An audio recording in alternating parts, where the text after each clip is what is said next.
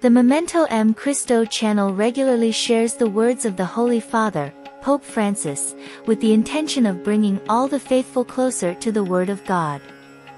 Today we are going to share the third video of the series. If you write on the channel and leave your like, also leave your opinion regarding this series. Should we continue? Yes or no?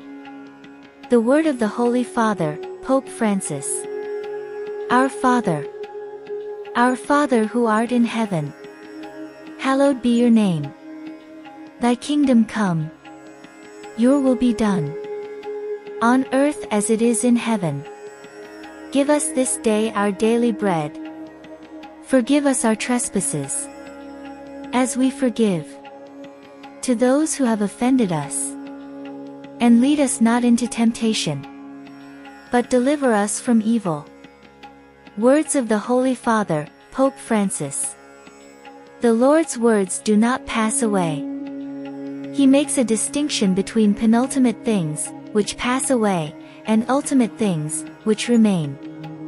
It is a message for us, to guide us in our important life choices, to guide us in what is worth investing our lives in what is transient, or in the words of the Lord, which endure forever. Obviously in these. But it is not easy. Indeed, things that fall under our senses and give us immediate satisfaction attract us, while the Lord's words, though beautiful, go beyond the immediate and require patience. We are tempted to cling to what we see and touch and what seems safest to us.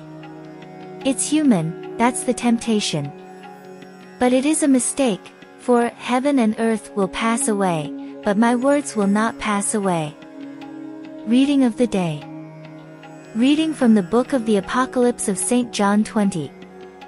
I, John, saw an angel come down from heaven. In his hands he had the key to the abyss and a great chain. He grabbed the dragon, the ancient serpent, which is the devil, Satan.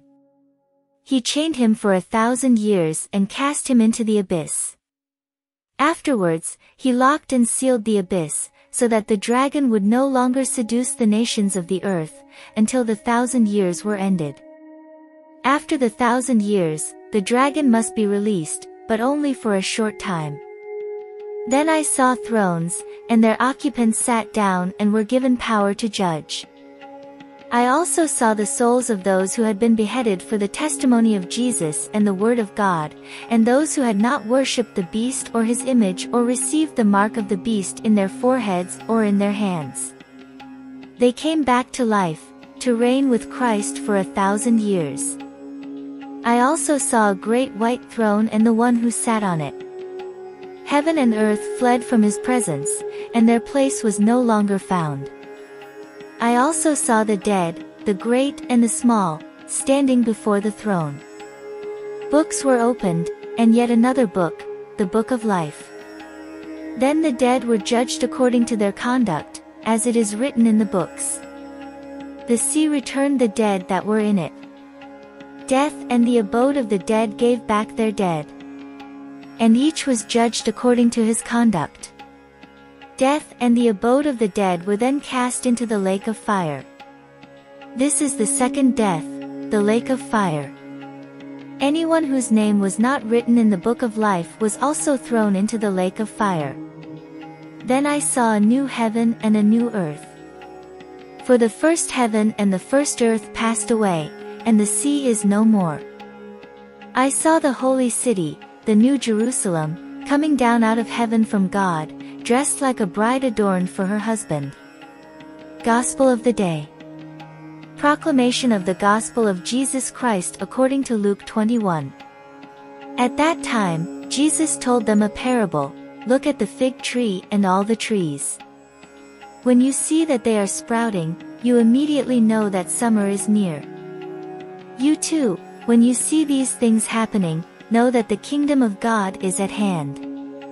Truly, I say to you, all this will happen before this generation passes away. Heaven and earth will pass away, but my words will not pass away." Prayer of the Day. Bless our day, Lord. Lord, on this day, I come to ask you for health, strength, peace and wisdom. I want to look at the world today with eyes full of love, to be patient, understanding, meek and prudent, to see, beyond appearances, your children as you yourself see them, and thus see only the good in each one. Close my ears to all slander.